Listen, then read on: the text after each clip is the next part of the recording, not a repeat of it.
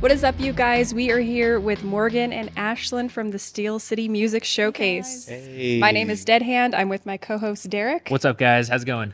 What is up, you guys? How's What's everything? up? Everything's perfect over here. Pretty good. No complaints. Good. No complaints. I like it. What'd you guys do today before we got into this awesome podcast? Shout out Feeling Iron. David took it for putting this together. How was y'all's day? Ladies first. My day was pretty good. I went to work, and what I do is I work with my parents. We flip houses. Nice. So we sanded walls all morning, and then we textured them and primed them. And that was my day. Then I went Nice. home.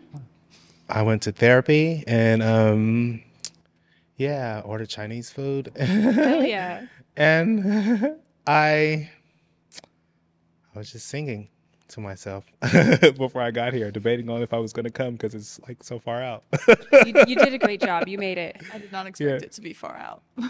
It was. It is. When you're singing to yourself, where are you singing to yourself? Like it's just in the corner of the room? All around my house, my neighbors probably just hate me. No, not possible. No? No. No, they don't hate me. Yeah. They did come and support me at my last show, though, so all my neighbors were there. I live in like this house that was converted into different units, so they all popped up and show. I was like, hey, I was like, y'all don't hear me singing through the walls? They're like, we do, but we're here. So, Love that. so it's cool. It was cool. It's a free concert every night. Yeah. I like In the that. morning, 9 o'clock. Oh, I'm up every day. every day. Oh, man. I'd probably call housing authority on you. Most drowning. Well, I like that. And you said that you build houses. Yeah. So we take houses that are old or run down, and we just remodel them, basically. Yeah, Flip them. we Yeah. flip 'em. Yeah. Does it have a business name? Is it like construction? Yeah, my dad's real estate company is called Aspen Real Estate Solutions. I was very close. Mm-hmm. Wow. Do you sing while you work? Not often, no. No? Kind of She's distracts stressed. me, Not you know. Yeah. Gotta stay on task. That's totally fair. Have you heard her sing before? I don't know that I've heard you sing before. Oh, she's amazing. I'm She's excited so for the amazing. showcase. Can we get a little taste? Do you know Creed? Yeah, do you know any No, Creed? you can't get a taste. Oh. It's a surprise. Yeah. Whoa. You got to come to the Wow. showcase. You have to come to the showcase. Okay. I'm sorry. Okay. Yeah, she's amazing. I'm Like, excited for yeah. it.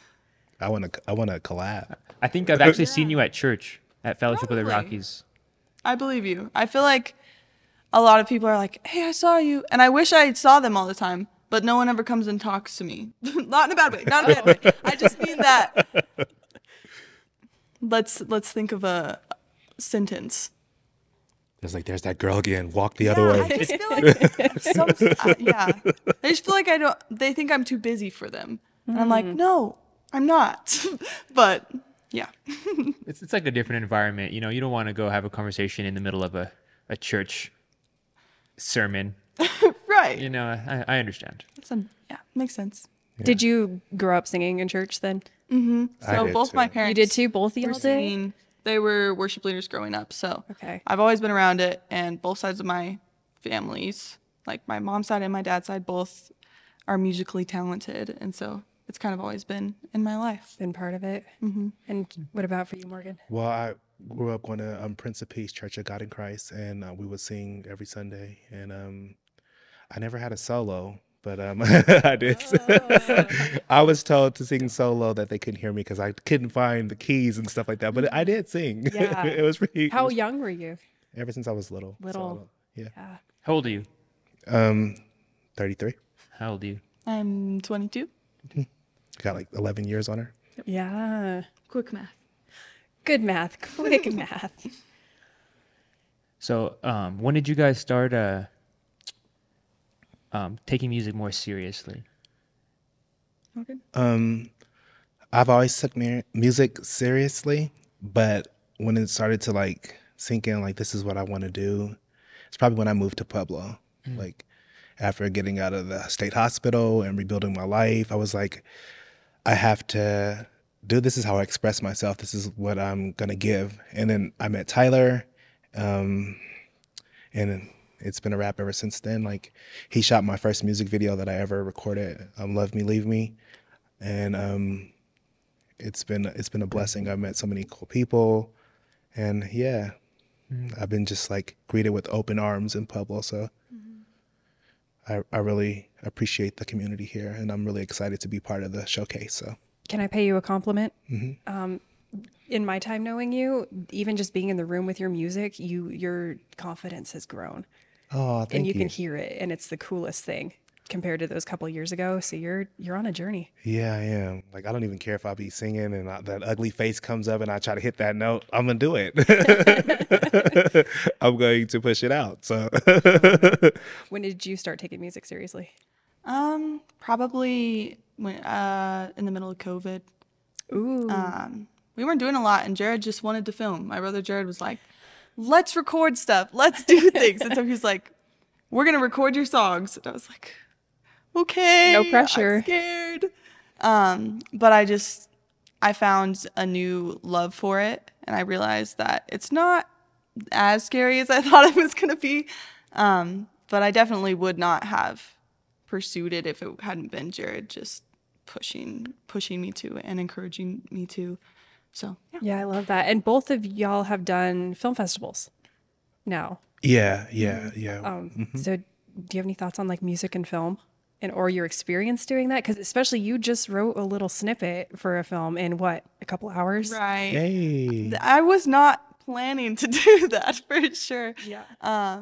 But we were looking at the rough cut of the film, and we realized like it just needed something else, and we couldn't figure it out. And so we were going to end the film with a voicemail of a sort. And we were like, well, if we wanted to add some type of like lightheartedness to it, Yeah. why don't we try to make a jingle type thing? And I was like, okay. So then when I drove back to Pueblo, the whole time I was going home, I was like, what could this jingle be? What could I do? So we stayed up pretty late and figured it out, but it was just so fun to be goofy and just to write music. So And what year did you participate? I did the first year, I believe. It was the first film fest that they had, and I wrote a song. I think I wrote a song called "Keep Up," and it was nominated, but it didn't win. So Always overlooked. No solo, no win there. no win there. But my made it moment is There. gonna be like when I get an award that like is like, this is for your music. I don't even care if it's from like a middle school. Like the kids are like, here, we made it, we made this for you. That's gonna be my made it moment. Like Yes. some kind of like there you go. This is for your music, Morgan. And I'm like, wow. Yeah, so it's gonna be really cool. I made it. Yeah. How do you feel about that pressure of creating in like a time frame like that? Because that's totally different. I can write. Give me something to write. I'll write it real You quick. If you good? give me a beat, and then I'm on there. It might not sound good, but but I'll write it. No So, words on the page. yeah. So I love creating. I love the whole process of expressing myself through my music, and like my the situations I've been through. I always pull from there and write from experience. So yeah, I love it's it. pretty fun. Definitely. So you're pretty quick with your writing, is what you're saying. How many songs do you have done and out right now? I have an album coming out actually on March 8th, which is Friday. But it's called The Time Is Now. It's been a long time coming with that album. I wrote those songs during the process when I lost my brother, so it has a lot of like rawness and like a different side of me than like my other albums that I put out, which are kind of fun and kind of motivational.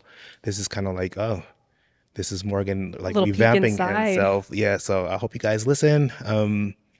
Yeah, and I don't know. I worked with our brother with some videos. I worked with Tyler with some videos, and I'm really just excited about it. So.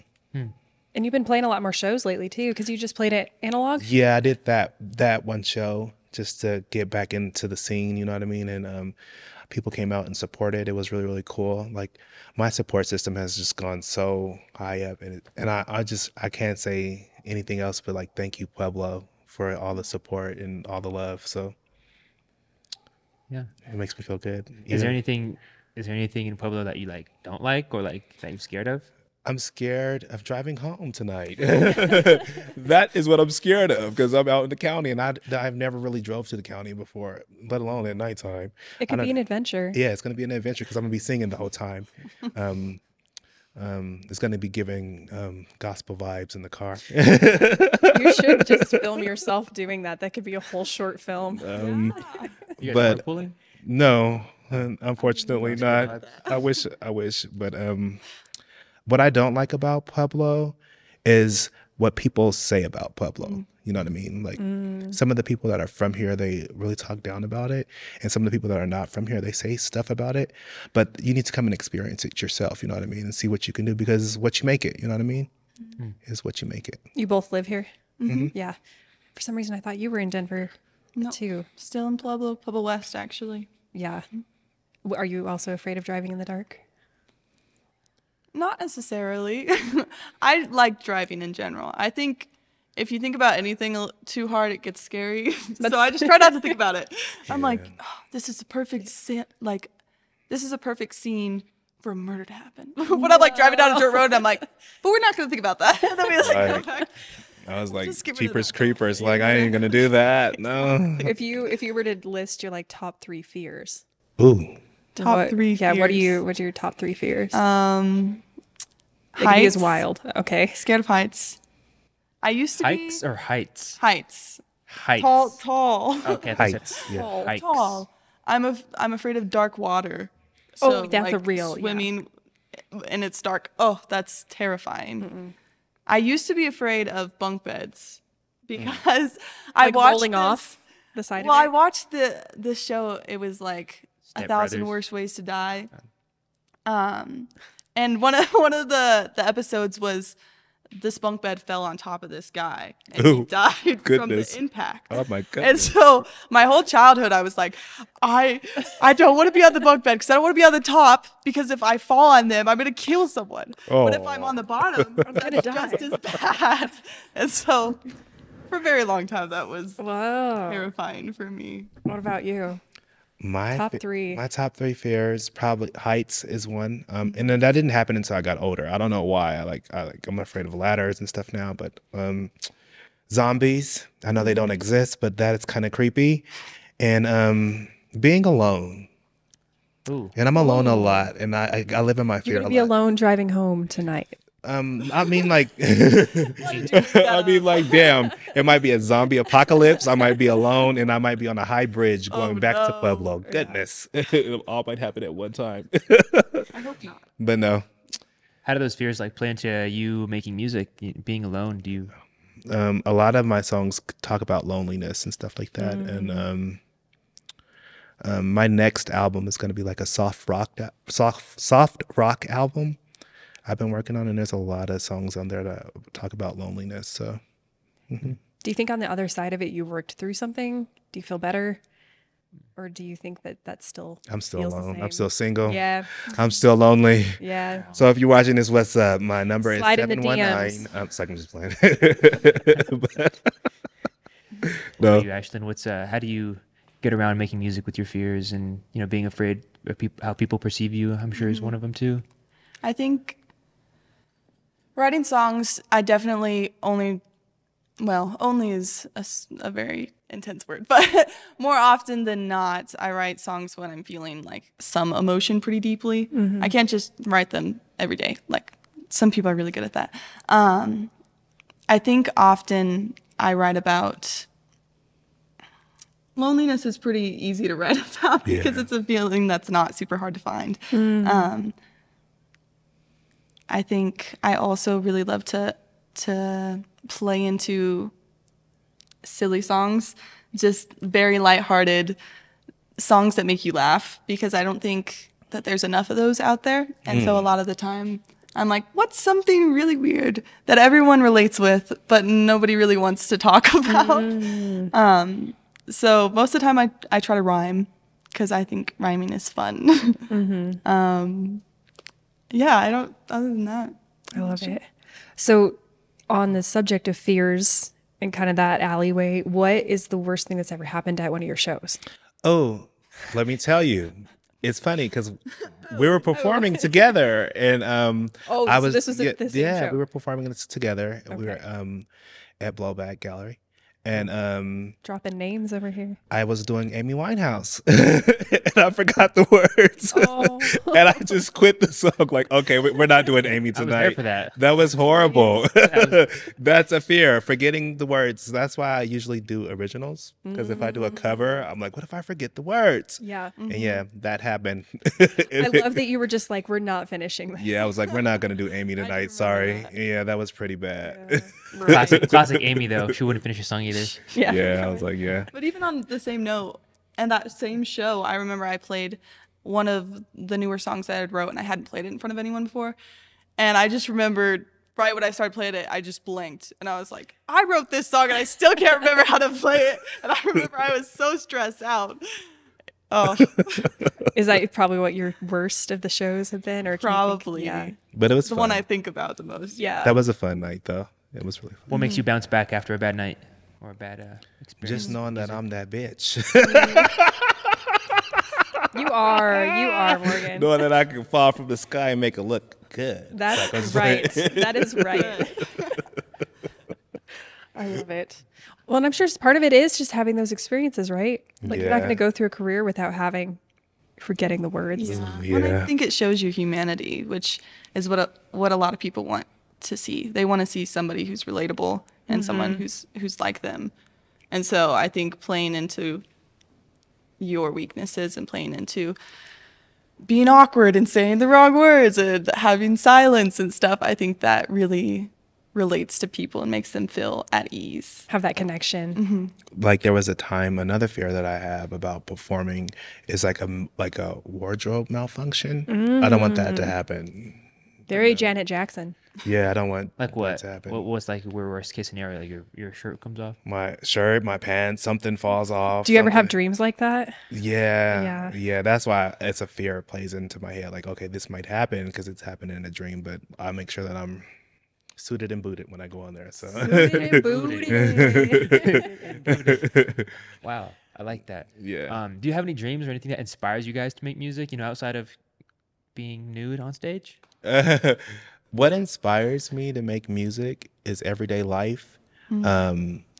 The performing piece of it, performing for people. I really think that being a live performer is what pushes me to go out and just seeing like the reaction of people when I perform. It's kind of like theatrical, you know what I mean? Like, I don't know. There's a middle school that I perform here in town called PAA, Pueblo's Art Academy. I think that's what it's called. And those kids, when I perform for them, they're really honest. So they'll tell you They like, are. look, you did it horrible, or you did, and I've grown to just give them my all on stage, and they're like, wow, that's awesome, and they look up to me, so that means a lot to me, you know what I mean? So yeah.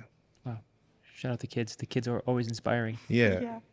Can you ask the question again? I What totally forgot inspires you? halfway through. What Okay, do that's you what I dream thought, of? but as soon as you asked me, I was like, No, we're on a journey together. Don't worry. I think my emotions inspire me a lot because I think that writing helps me process everything that's going on in my brain because I'm not great at that. It kind of forces me to put how I'm feeling into words and words that like make sense. As well as I think it's really cool to make people feel something. I've had a lot of friends who have just told me like, hey, you wrote exactly how I was feeling and I couldn't put it into words. And that was really warming to me because I couldn't even put it into words at first. And then once I sat down and was like, okay, this is how I feel, it was really beautiful to see that other people also felt that way. Yeah, that connection. You know, I hope that we're not performing at the same time because I'm gonna go watch her perform. Yes. Yeah, she's really dope. Yeah. Like, why is Morgan leaving halfway through his set? He's gonna go. Sorry, Ashlynn. It's over there bringing down the house. Is there a place in town for each of you that you go and work on music? Is there like a favorite spot, favorite coffee shop? Where do you like to go? Working on myself, like I was definitely given a space to grow in analog. Downtown Pueblo, Mike Harkop, he let me just be myself in there and perform, and I did so many performances there. He's even produced a vinyl for me, and Do you like hang out and write music at the coffee shop too? No, You just go pop in and just sing. pop in and sing when Love it. when it's time to sing. But my safe spot is like at home. That's Yeah. where I can be myself, or in the studio or something. So Yeah, I love it. Yeah, I agree with Morgan. Mine is also at home. I feel like I can just go downstairs and be by myself, and I'm like, perfect. Yep. Yeah, that's how the creatives are, though, sometimes. Like, I need my own space. Exactly. Yeah. I like that. What's a few sentences that you wish you could tell your younger self, and where can the people follow your journey? You can follow my journey at Morgan J. Cox Music on Instagram. And I would tell my younger self, just keep going, because you can meet some cool people that will help you on your journey in Pueblo. I would tell myself that everything is hard, so why is this different? And you guys can follow my journey on Instagram under Ashlynn Young, so SHLYNNYOUNG. Love it. And last question. What is a hidden gem in Pueblo? So for everybody coming in for the showcase, what do you think they should check out that's a little bit unknown, underrated? I really like the nature center. They have like some owls there, and they look really, really cool. I think that's kind of a hidden gem, because you can't really get close up on an owl like on an everyday life thing. So you can go get close up on them, and they'll look at you like, "Ooh," and then, so what's up? That's a hidden gem. Love that. Yeah, love it. I would say, well, there's a lot of really cool coffee shops around here that are so warm and cozy. But my first thought was the Pueblo Levee murals. Yes. It's along the Arkansas River, and it is just gorgeous. Check it out. Please for go sure. check them out. Heck yeah. Well, guys, thanks for watching. We're here with Morgan, Ashlynn. Thank you guys so much for your time. I'm Derek with Dead Hand. All right, y'all. Peace. Bada bing, bada boom. Bye. Thank you both so much.